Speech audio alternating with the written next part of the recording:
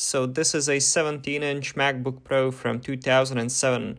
It's actually one of the first computers I featured on this channel. I got it for like 10 bucks at an auction, and these early Intel MacBooks are quite cheap and unwanted here where I live, so I've gotten quite a few of them over the years, because I just can't turn them down for like 5 to 10 bucks. And these machines are very special to me because when I was a young lad in school, I actually had one. It was a 15-inch model. You can see me here playing Super Mario War with my buddies. My only laptop before this was a G3 iBook, and the MacBook Pro was an enormous upgrade, even though it was already a couple of years old when I inherited it from my dad. And I loved it. I used it for school, I've learned how to edit my first videos on it, and me and my friends spent a ton of hours playing Mario Kart and many other games on it. The only issue I seem to remember with it was that it got kind of banged up, and a lot of these MacBooks are all dented to hell just because of the way they're built. Also, the fan got kind of loud, which is par for the course for these MacBooks. The 15-inch model I featured in my previous video developed the exact same issue after a few hours of use when I was filming that episode.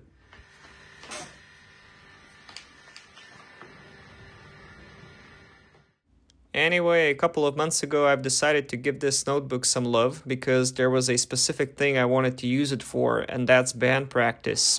I actually use GarageBand for my practice sessions. I like to play with headphones on since I don't want to disturb my neighbors, and it makes it very convenient if you want to play with like a backing track.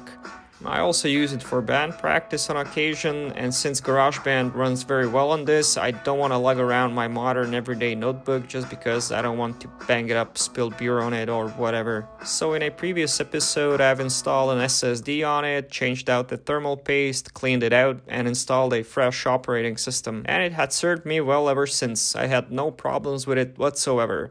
But recently, after doing the video on the Intel transition, I've been wondering how far could you push these early Intel systems, because they are, after all, running a Core 2 Duo processor, which at this point is almost 20 years old. This system is also sporting a maximum of 4GB of DDR2 RAM and a 256MB graphics chip, which, yeah, even with the SSD upgrade, there's only so far you can take this thing, you know. This was actually one of the first MacBook Pro models. This line of portables was introduced in 2006, and it replaced the PowerPC PowerBook line of notebooks, specifically the PowerBook G4. Again, see my video on the Intel switch, but suffice it to say that the jump from the G4's chip to Intel was pretty substantial, but how well does that architecture hold up today? I also recently done a video experiment with my 2011 Mac Mini, and I also got it for like 10 bucks, where I tried editing a video on it.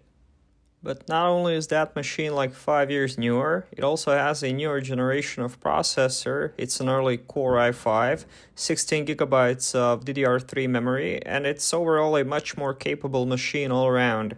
Oh yeah, and people were also disappointed I've uploaded the video in 720p resolution, and that's actually because I made a mistake. Well, kind of. See, iMovie is dumb as hell.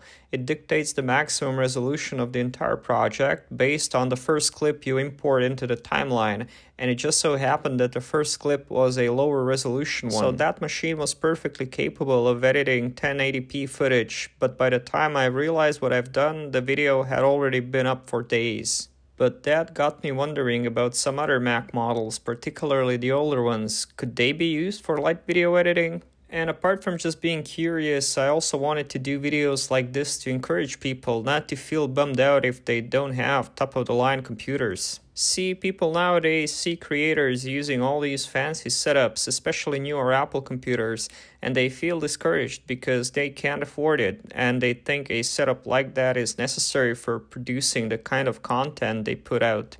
And while a good, fast computer makes your life easier, especially when editing 4K or ProRes footage, if you're just starting out, chances are whatever computer you're using is going to be just fine.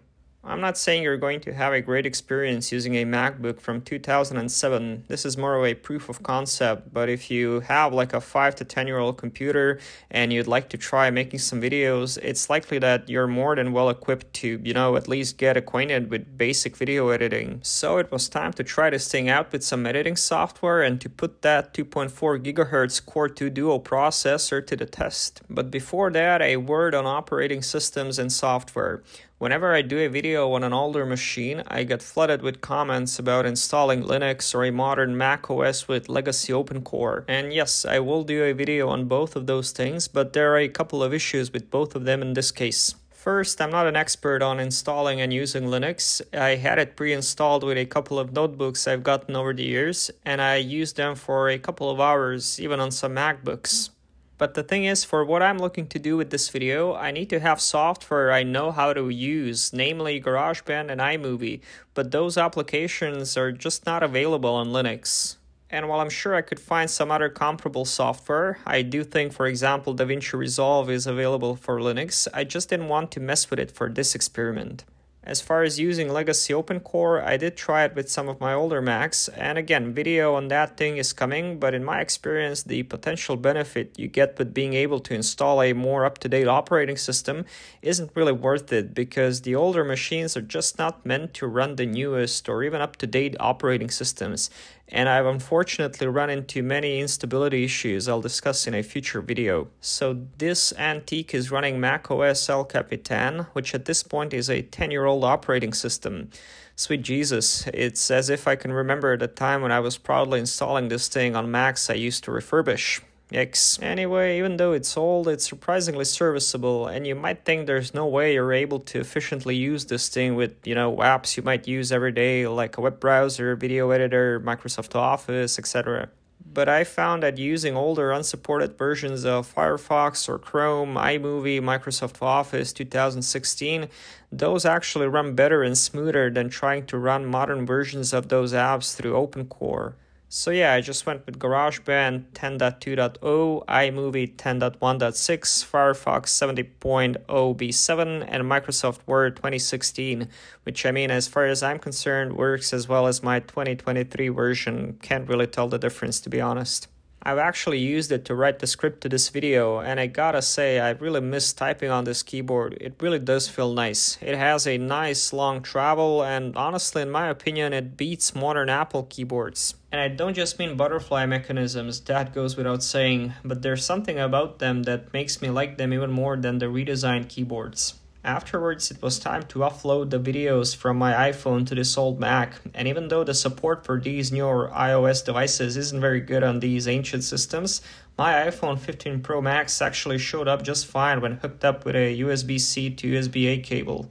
I was able to use the Photos app to access all my photos and videos and import them into my Photos library, but I did have to shoot them in 1080p at 30 FPS with no HDR encoding, since that's only available on High Sierra and newer Macs.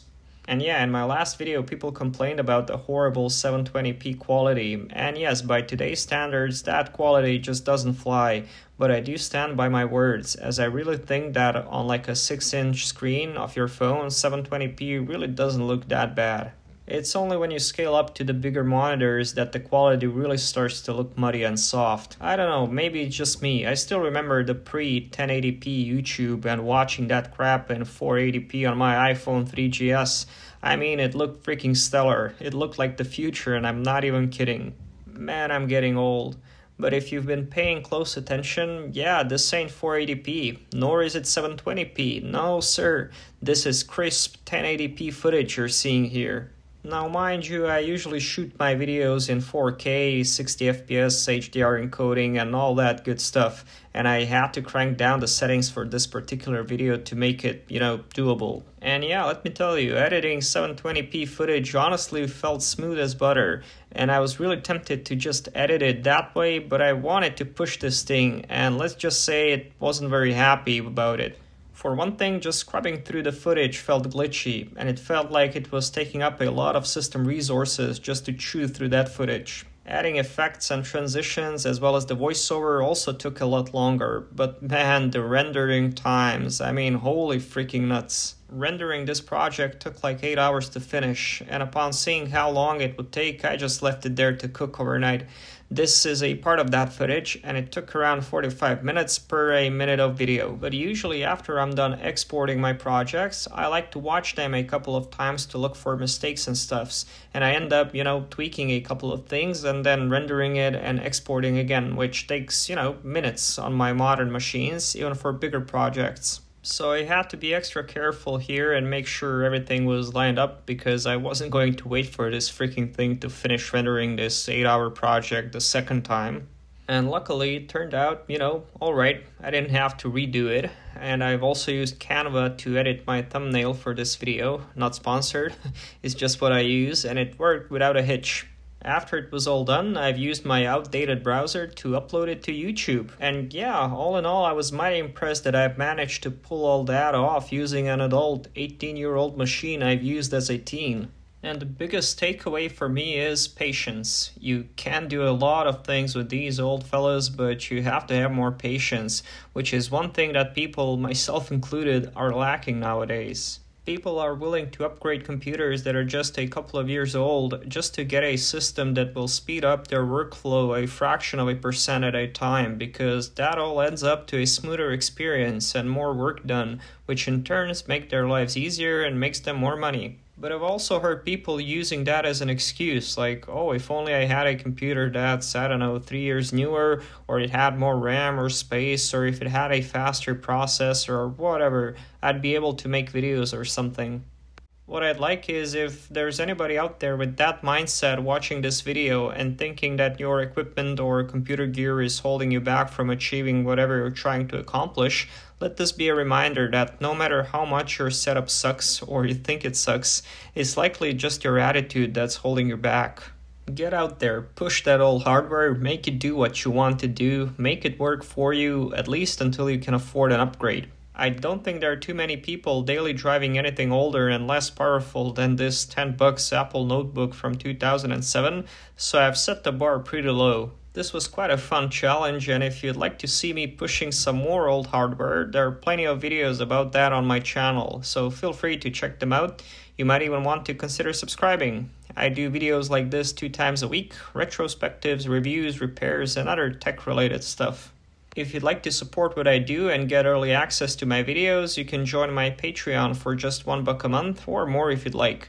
You can also join our Discord server to chat with me and other people. I share some behind the scenes stuff there when I have the time. You'll find all the links in the end screen of this video as well as in the description. Also, what experiences did you have with these older MacBooks? Do you still by any chance use one to this day? What for? Let me know in the comments. Also, let me know what you think about this series. Which computer should I use to edit my videos next? Thank you so much for watching, and I'll see you again soon. Cheers.